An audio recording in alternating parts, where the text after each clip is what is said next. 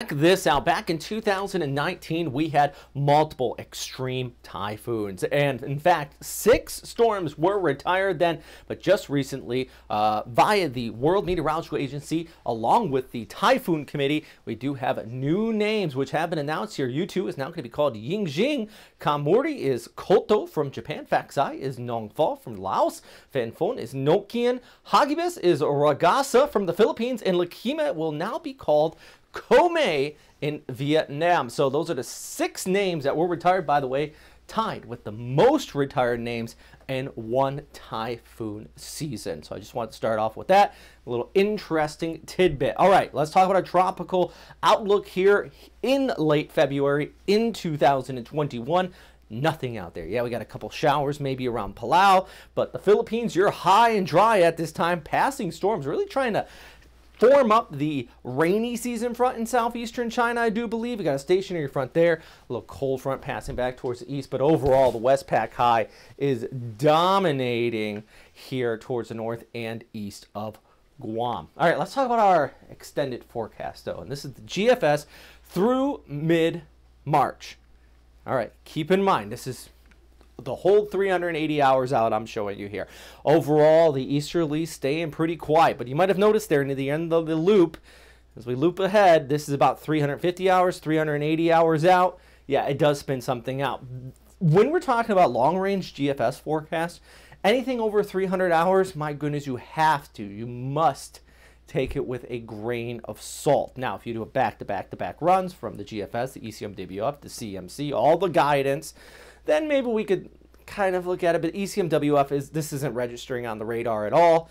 So I only pointed out because otherwise, through the next 2 weeks, there's nothing going on here in the tropics. It is hot. In fact, in Manila, hit 34 degrees thanks to all that sunshine. First time this year.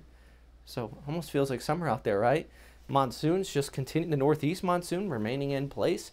Dry air coming in off of the easterlies. According to the Climate Prediction Center, below average rainfalls, we go ahead through the start of March, and maybe a little above average, but overall they don't have anything developing as far as the tropics are concerned through mid-March. So here's the main points.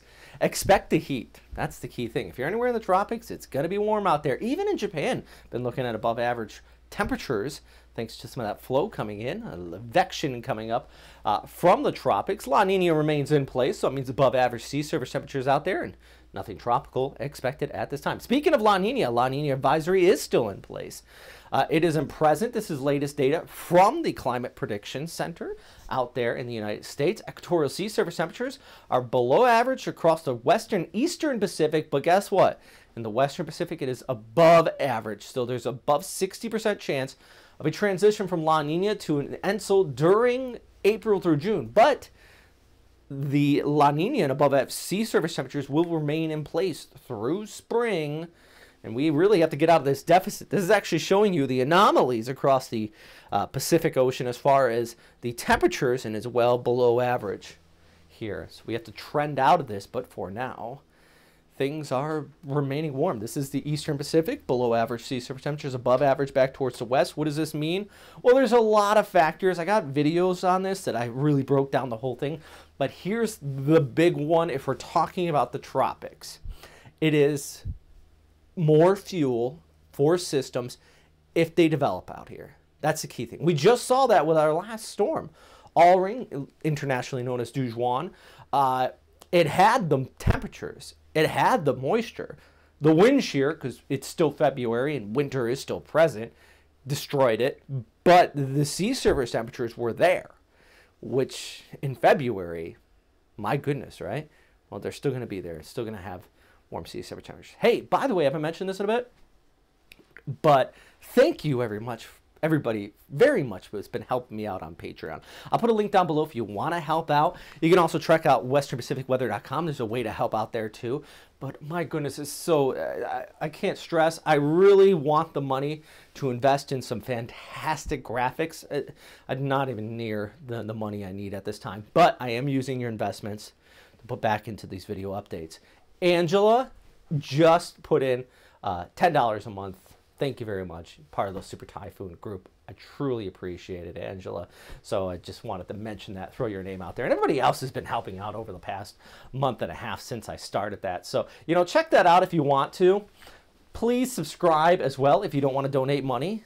I understand, and I make these updates for people that may not have money, may be suffering from tropical systems. So I get it. So don't feel obligated at all. But if you do have extra and you like these updates, it is appreciated. Let's just say that. You don't even know at this point how much it is appreciated. Please stop by westernpacificweather.com. I've neglected that website recently, but I'm trying to get it back online. I'm trying to get the features back open, and that's not free to operate either. My goal is to get that open and make it a successful site again. About 10 years ago, my goodness, this thing was running. We had all the features, all the bells and whistles, so I've neglected it lately. Follow me on Twitter, Facebook, Instagram, and TikTok. I'm trying to post some stuff there. Why not? You know, that's where everybody's kind of migrating away from Facebook. There's still a lot of people there. I know in Southeast Asia, Facebook's still a big thing, but in the United States, it's kind of, you know. All right. Anyways, I'm trying to diversify. How about that? Wow. The last 5 minutes of this video, it feels like I have not talked about weather, so I'm going to wrap this up. If you're still watching, you're those people that really, we try to have a conversation, and I'll talk to you in the comment section. Thanks for watching, though, and as always, stay safe out.